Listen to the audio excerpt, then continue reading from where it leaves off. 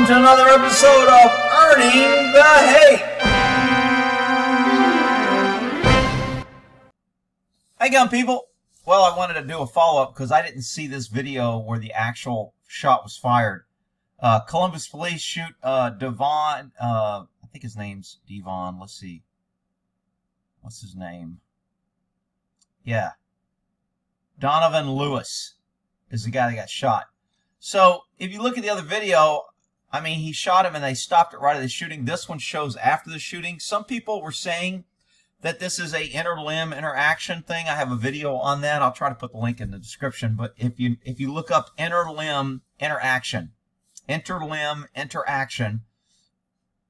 my video will come up on Google, and I talk about what causes that. Some people were saying this was the case. I just saw the shooting real quick, but I'm going to evaluate it right now and see if that's the case. So let's take a look at the shooting. If you remember, I don't even think they ought to be in a house. They say they have an arrest warrant. I don't know why they think the guy's in here. They don't articulate it real well on a video that we saw him. We know he's here. We watched him go in an apartment. There's another issue about the difference between an arrest warrant and a search warrant. Some people are saying they can't search with an arrest warrant. That's not actually true. I can search with an arrest warrant. I can only search for the person, but I need to have a reasonable belief that the person is in the house at the time. So there's a few caveats on arrest warrants, but I can absolutely search a house with an arrest warrant. I'm not searching for drugs, guns, or other criminals. I'm searching for the guy that I have a warrant for. So if they do, in fact, and I think down here it says they were serving an arrest warrant. So they do have an arrest warrant, but I don't know what their articulation is on why we thought the guy was in here. Then they would have authority to enter. If they can't show reasonable belief that he's in the house, and both people that came out said he wasn't, I don't know why they went in. Another thing on this one is the guy that got shot, I know it's after the fact, he had outstanding felony warrants for domestic violence, assault, and improper handling of a firearm. So it's not like he hasn't had run-ins with the law. It's not like he probably knows the cops were out there, he heard the dogs barking, and he saw cops at the door, and he still picked up a vape pen and either tried to run. Whatever happened. Look, a shooting cannot be justified on what you find out afterwards. But if I'm on a jury and a guy's out there committing crimes and he accidentally gets shot, I want to be a whole less sympathetic as if he's a freaking honest person who's got a job and he gets shot. You know, so, thought I saw a dog running through my pasture. Sorry. All right, here we go. Let's take a look at this. We're going to send that dog in. That's 43D 91 Hands. Come in. Oh. Okay, so I can't tell if that's interlimb interaction or not. It was a very quick shot.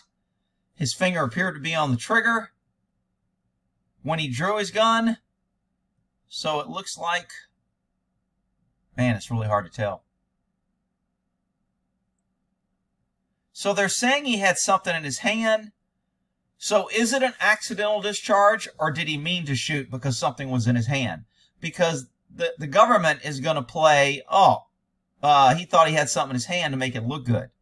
But did the officer say he had something in his hand? I don't know how the officer could see something in his hand. I'm assuming it's in his left hand. It does look like something maybe black in the suspect's right hand, actually. So I don't see a jerking of the dog here for interlimb interaction. The dog's head stays pretty still when the round is fired. I don't see an interlimb. Interlimb interaction is when you have something in your other hand and your finger's on the trigger and it goes off accidentally. This cop pointed, drew, had his finger on the trigger, and it looks like he pulled the trigger. Some people are saying accidental. I don't know. Oh, we're going to send that dog in. That's 43D 91 Hands. Come in. To me, this is typical. Cops are shooting too damn fast, too easy. They're never held accountable. And it's just too easy for them to shoot. And they know nothing's going to happen. And until cops start losing their job, losing their homes, losing their pension, and going to prison, it's not going to change. So I'm not buying the interlimb interaction thing here. Send that dog in. I do not see this dog jump at all. Hands. Oh. So the dog barks afterwards, but I don't see it before. I'm going to slow it down here. And we'll look at this at like half speed. Send that dog in. This dog jumps and lunges across the fire. Hands. And he points and shoots almost immediately. I don't even know if I would say that's an accidental discharge. It wasn't an accident. He put his finger on the trigger, pulled that trigger. Even in slow motion. Hands. The only thing that happens is I think he says, "Oh shit," or something right afterwards. Let's see if it will pick up what he says. Hands. Okay, so CC isn't working on slow speed. Let's see if it works on normal speed. Sometimes the radio won't No, pick up. no. I hear no. We're gonna send that dog in. 43D91. Hands. Oh. Yeah, so CC's not picking it up. I don't think this is an accidental discharge, and I don't think it's a interlimb interaction. That's my limited take on this. Of course, if I read the police reports and saw other body cam angles, and this officer, when he put his gun in, said, "Oh shit," and then after this he says, "I didn't mean to shoot him," and I think they kind of go into some sort of first aid. He's got some in his hand. Some in his hand. Hands. So now they start hollering hands, hands, because that's just normal. Somebody shot.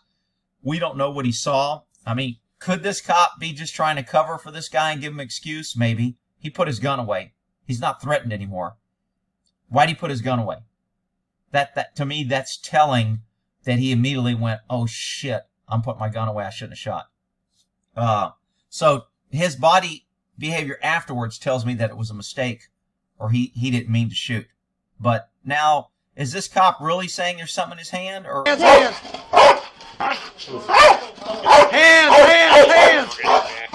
Hands. Let me see your right hand. Like this. Crawl out here. Crawl out. Crawl out. Crawl out. That's so freaking bullshit. You just shot a dude in his bed. Walk your ass in there with a gun and handcuff him and give aid. Crawl out. Are you kidding me? I'm going. So the K9 now is kind of backed up and out of the way here. Crawl out here. Get your hands up. All right, cover me. I'm going to go in. I got you. No shit. Hold on. Pussy, go in. But I mean, I need cuffs. I'm out of cuffs. I'm out of cuffs. You got one set of handcuffs? You've only got 2 guys cuffed. You got 5 cops there. How can you be out of cuffs? I carried 2 or 3 handcuffs on me all the time. How can you be out of cuffs? Hands behind your back. Do it now. Put your hands behind. Hands behind your back. Call for a 24. Hands. Call for a 24, maybe an ambulance, I'm thinking. 4310 started to 24. Okay, so he had a felony warrant for domestic violence, beating a woman, using a gun, assault. Doesn't change holding government. A lot of people want to justify when government does this shit, the guy was a bad guy anyway. I get it, but that's not the point. The point is government has the power to take life and to take liberty and to lock you up. And there needs to be rules. They need to be accountable, and they need to report to we the people. They are tyrannical. It's bullshit. This is still earning the hate in my book. I'll make it a part 2 to this one. Lynette there.